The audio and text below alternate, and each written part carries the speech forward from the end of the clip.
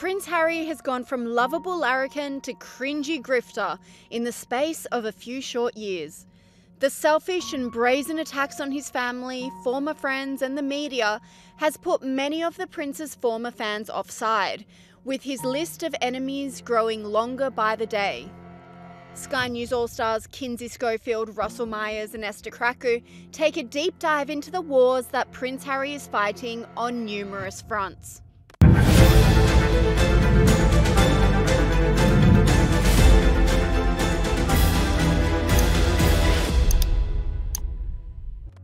Prince Harry's first and biggest battle is with his family.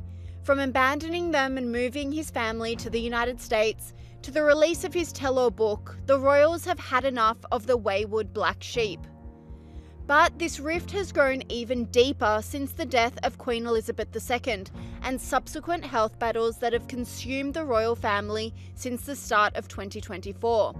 With reports Kate Middleton wants nothing to do with her brother-in-law, says Sky News All-Star Kinsey Schoefield. Some royal insiders are also claiming that Prince Harry has not reached out to his sister-in-law since she did have that 2-week stay in hospital for abdominal surgery back in January. But we're also hearing that ill feeling is mutual, with reports saying that Princess Kate wants nothing to do with him.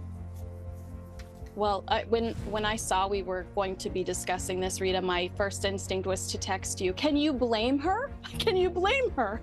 I wouldn't want anything to do with him either, especially with how protective they're being around her health right now at this very moment. He's obviously an individual that you can't trust. He published word-for-word text message exchanges between the Princess of Wales and his wife, Meghan Markle, in his book, Spare.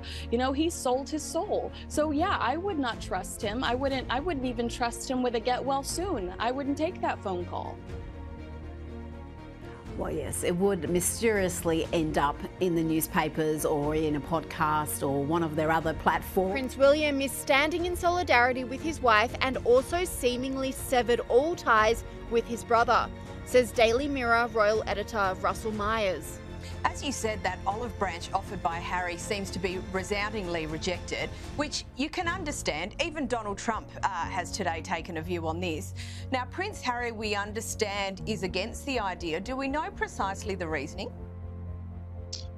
Well, the issue for Prince William is certainly that he feels that his brother needs to come to the table and apologise to the family. You've had, countless TV interviews, starting with the Oprah Winfrey, then the Netflix series, the memoir that absolutely savaged each and every member of his family, and still no accountability from Prince Harry, still no relationship with his brother. I mean, Prince William has got an awful lot on his plate at the moment. He's got his father taking a leave of absence, undergoing cancer treatment. His wife has been in hospital. She's not going to be coming back to royal duties for a fair few weeks at least. And, Harry on the other side of the pond pontificating about how he could sort of save the royal family is certainly not the order of the day for Prince William. And I think that he's been pretty appalled by his behaviour and certainly wouldn't welcome him back. And who could blame him? And it's not only the UK that's turning on Harry. The Sussex's new home of the United States is also starting to see his true colours, with Donald Trump coming out in an interview slamming Harry and Meghan's treatment of the late Queen and suggesting there are no guarantees that Harry won't be deported under a Trump regime. She, I would say, although she wouldn't show it because she was strong and smart, but I would imagine they broke her heart. The things that they were saying were so bad and so horrible, and she was in her 90s and hearing this stuff. I think they broke her heart. No, it was horrible. I think they really hurt her very bad. But if he's lied on his visa form, doesn't the truth need to come out? We'll have to. Should he get special privileges that nobody else does? No, and we'll have to see if they know something about the drugs, and if he lied, they'll have to take appropriate action. Appropriate action? Yeah. Which might mean not staying in America. I don't know. You'll have to tell me. You just have to tell me. You would have thought they would have known this a long time ago. You would. But I thought they were very disrespectful to the family, to the royal family. I'm a big fan of the concept of the royal family and the royal family. Now, I'm a little prejudiced because I thought the Queen was incredible. I mean, think of it, all those years, 75 years, She's almost never made a mistake. Sky News All-Star Louise Roberts adds, a lobby group in the UK is crusading against Prince Harry to have his visa documents released publicly in yet another bid to have him deported. Well, this is the visa issue that will not go away for Harry, mainly born out of the fact of the boasts that he made in his own autobiography about taking drugs. Of course, that's a big no-no if you're trying to get, to be settled as with a visa or whatever sort of legal situation you think of in the UK. So, and a lobby group in the US, a lobby group in the UK are really have got the bit between their teeth. They want this paperwork out there. They want to know whether Harry has said yes or no to drug taking either now or in the past as well. And what's happened this week is a US judge has sort of thrown out an argument from the American government that this would invade Harry's privacy if this paperwork were to be made public. The judge has said, well, that doesn't actually hold water, so please release it. So whether this does happen, who knows? I get the feeling there's a lot of back-channeling going on here between the UK and US governments to sort of protect Harry, and who knows what he wrote on the form. I will add, though, that even if you do sort of claim to take drugs in your autobiography, there's no proof, of course, of this, and also you can get a waiver. There are ways around this, particularly if you're related to the King. Prince Harry's visa issue has become quite the political football in the US, with the Biden administration defending Prince Harry in stark contrast to Donald Trump, who is talking tough. Kinsey, did he answer truthfully? Did he admit to this illicit drug use? Or is, as the Biden administration suggests, he made up all those details about taking cocaine and other drugs to sell books? It wasn't actually true. Well, I obviously the Biden administration didn't watch the many interviews he gave to promote this book, Rita. Remember when he sat down with that doctor and they got into the weird hallucinogenics that made him see the truth or whatever, however he described it at the time. Harry not only wrote about it in this book, but he's spoken about it in interviews I think that we might be one step closer to getting the answer. The Heritage Foundation said they were confident after the judge said that he was going to take a look at those papers and determine whether or not it was of value, and of value to the public, because it was only a few weeks ago that Prince Harry told Good Morning America that he was considering becoming a citizen. So if that's the case, American citizens do want to know, did he lie on his application? Did he get any special treatment because he's a prince? A judge might look at the information and say, you know what? Americans deserve to know the truth here. Prince Harry was dealt another blow when he lost his legal challenge against the UK government for security protection when he's in the country, explains Russel Myers.